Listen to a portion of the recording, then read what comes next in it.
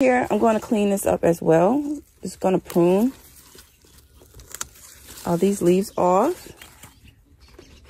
And this flower off. Don't get too close to the stem, okay? We want to just clean it up, okay? Right there, okay? I'm going to leave that really strong, okay? So as you can see, we're only going to focus on this one stem right here. And as you guys can see, that's a fruited flower here. And this right here, let me see here. I took off the male flower, okay? That was going to be a male flower because there's no fruit underneath, okay? So that's how you know between female and male flowers.